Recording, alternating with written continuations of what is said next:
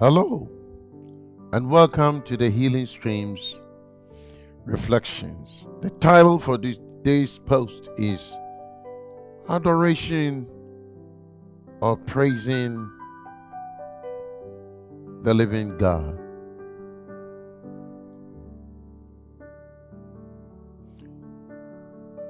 Psalm 93 verses 1 to 2 declares, "The Lord reigns, He is clothed with majesty. The Lord is clothed. He has gathered himself with strength. Surely the world is established so that it cannot be moved. Your throne is established from of old. You are from everlasting." Adoring or praising God honors or glorifies God for who He is. As we read from Psalm 93, verses 1 to 2, and also Revelation chapter 4, verse 1 to 3, as well as Jeremiah chapter 32, 17 to 20, attest to this. How will you describe God? Many misguided believers see Him as a grandfatherly figure up in the heaven who is waiting to meet our needs. We often forget the majesty of God. He is holy, righteous, and worthy of our praise. The book of Revelation provides us with an even greater picture of God. As John recorded what was revealed to him, he described a God who is not human. He saw God's radiance as well as his redemptive love for mankind. Therefore,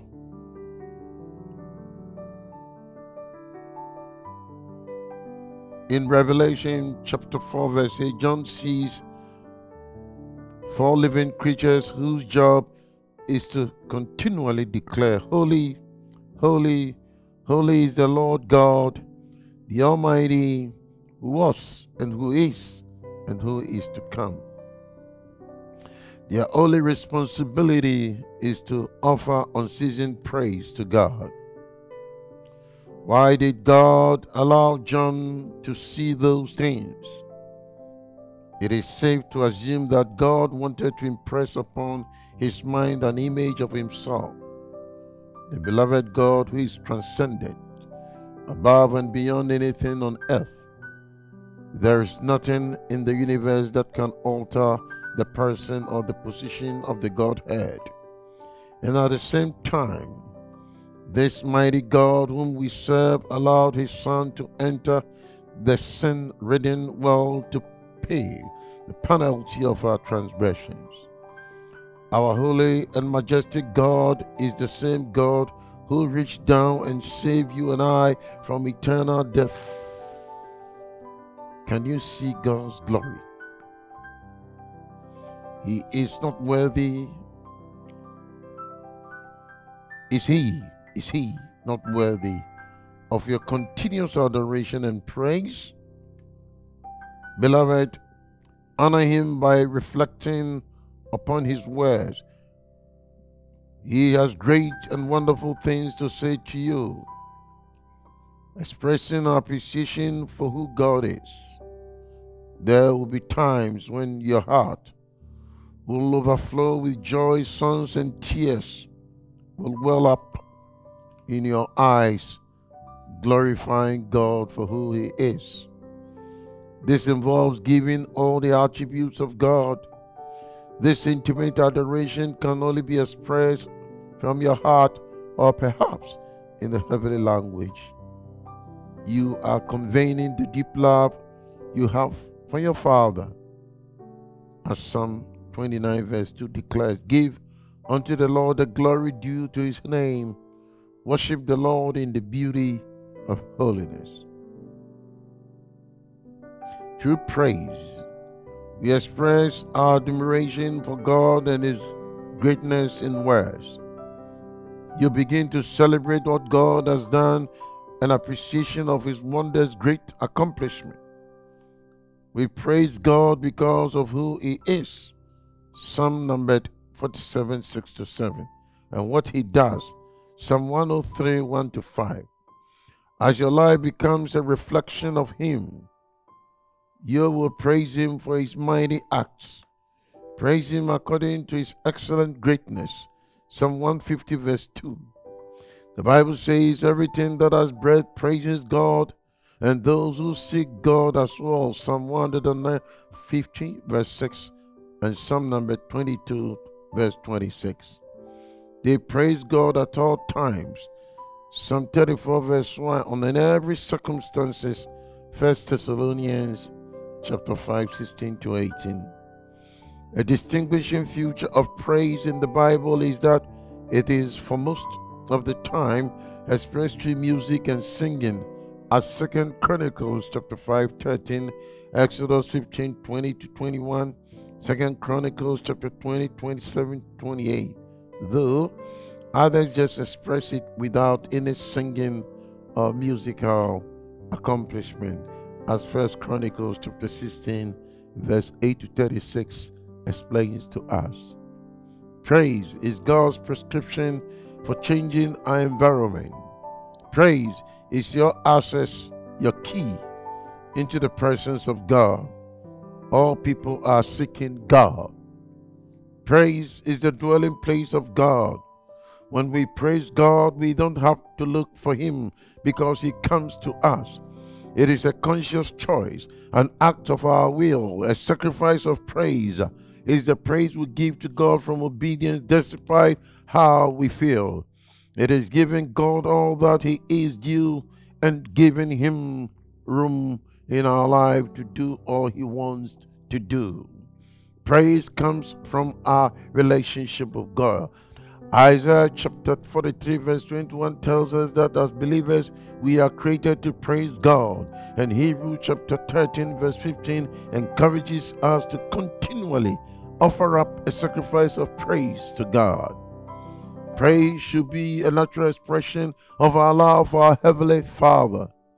It should flow like a fountain out of his indwelling presence and should not have to be pumped up by our own efforts. At times, it becomes difficult to understand how some even praise leaders shout on the members to clap their hands. Meanwhile, we know that it is a fountain that comes from within you, the indwelling presence of God within you, which energizes the whole atmosphere with his anointing, so that people join in the chorus and celebrate him to the glory of his holiness. Praise should also be offered to God in many ways, in public and in private, in words and in song. Our praise to God is most effective when it comes from a pure heart, one that is free from bitterness and therefore open to give honor to our Heavenly Father. Indeed, we were made for praise.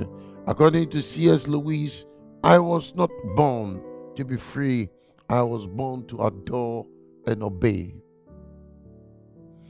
If true praise is the overflow of the human heart, why is it that we do not praise God more often? Perhaps it is because we are unprepared. Take, for example, the story of Jesus' encounter with the Samaritan woman, as described in John chapter 4, verse 21-26. Jesus discusses religious observance with this woman. Midway through their conversation, he declares, "But an hour is coming, and now is, when the true worshippers will worship the Father in spirit and in truth. For such people, the Father seeks to be his worshippers." John 4:23. Do you see the implication here? We often hear much about people looking for God, but here we see that God is actually looking for us. Specifically, he's looking for those who worship him in spirit and in truth. You see, God does not want simply church of attendance. people who attend church. No, God does not want simply church attenders. He is looking for church worshippers, people who worship, adore, and praise Him in the beauty of His holiness. This woman was simply conducting her daily routine chores when she was unexpectedly approached by Christ the Messiah. We can only imagine her surprise when Jesus confirmed His identity. We can learn something about praise from this example. In order to rejoice at the truth, we must be prepared to receive it. Are you ready to receive it? Are you offended whenever the truth is being made to known through preaching and teaching of the Word of God? Are you offended at the preacher? Then how can you praise God? First, we must know the truth. Primary reason for our lack of praise is ignorance of God's word and how to apply His principles. When we realize their truth and validity, we will naturally be filled with praise. Truth means that real praise is not just an emotional high. Unless worship is based on the truth of God's word, then all we have is a sentimental feeling that we find suiting. An example and a simple feeling. And simple feelings will neither last nor promote the life change that God desires to see in us. Secondly, we must have the right spirit. This requires submission to the Lord God. Since a rebellious spirit cannot praise God, we should repent daily of all known sin. This also involves laying aside negative attitude and critical comment towards others. Spirit means our praise can never be just another item on our to-do list. True worship is not an obligation, burden, or scheduling item, but rather a total spiritual recognition of God's grace and love and kindness. Are you worshiping, beloved, the Lord in spirit and truth? Friends, are we the kind of worshiper God is seeking? God's people were made for praise.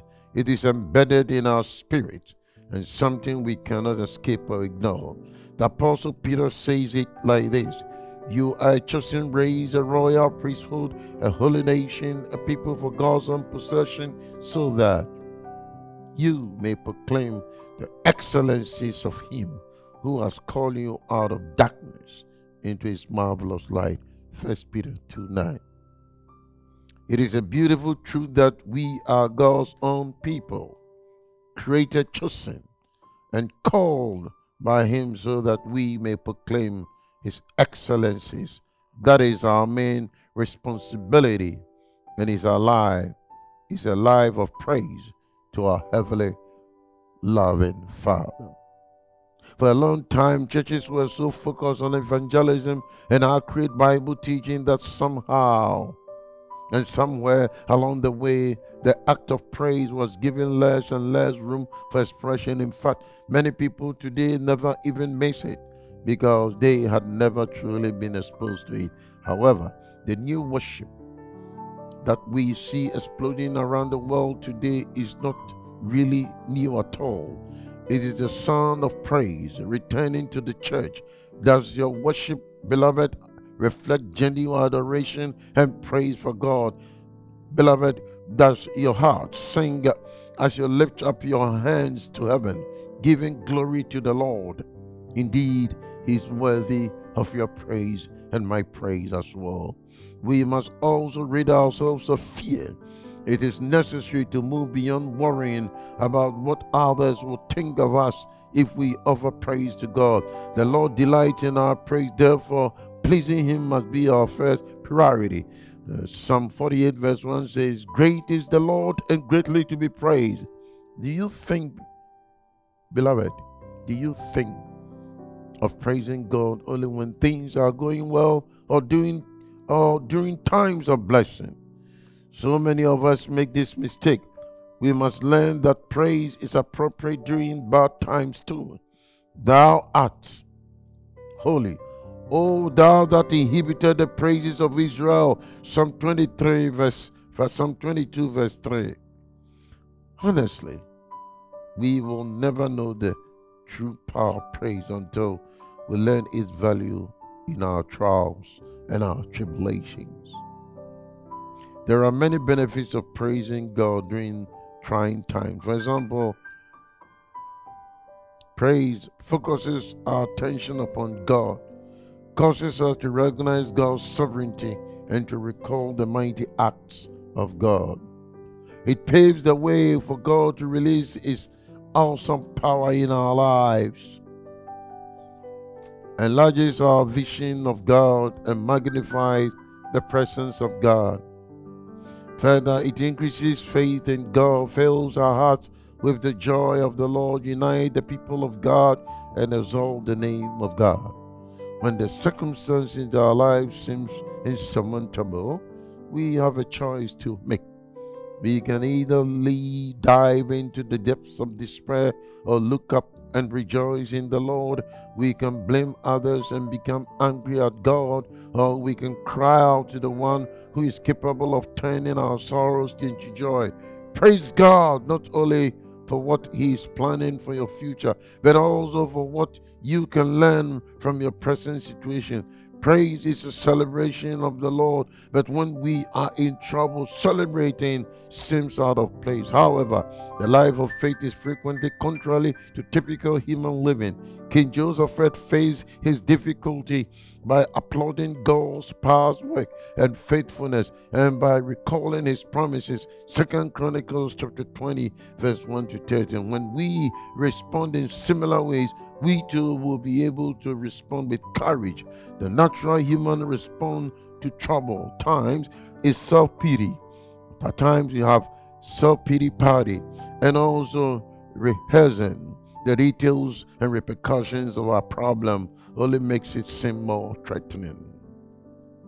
Praise focuses our attention on God instead. If we are looking to Him for aid, then we can help but recognize His sovereignty. Every trial that enters our lives comes through His permissive will, which means He has complete control. Whatever His reasons for allowing trouble into our lives, He is faithful to see us through it. Recalling the Lord's mighty acts and focusing on His sovereignty in everyday life reminds of our dependence upon Him. 2 Chronicles chapter 20, verse 7 to 12. The king expected that God will have to intervene because recorded history showed He always acted to rescue His people. This recognition of Israel's helplessness is what unleashed God's full power. When believers try to solve problems independently of the Lord, He cannot work freely. Beloved, our praise is limited only by our knowledge. The more we read and study the Bible, the better we understand God's many attributes and assurances. Then, when difficulty comes, we can celebrate His past faithfulness to Christians while waiting His promised help. Consider your most recent prayer to the Lord. Did you spend as much time praising Him as you did making requests? In our selfish society today, especially our popular culture today, many people even attend church to get needs met. Singing helps emotions. Sermons feed the flock. And the choir entertains. Our own preferences can overshadow the primary purpose the Creator has for our lives, to exalt Him.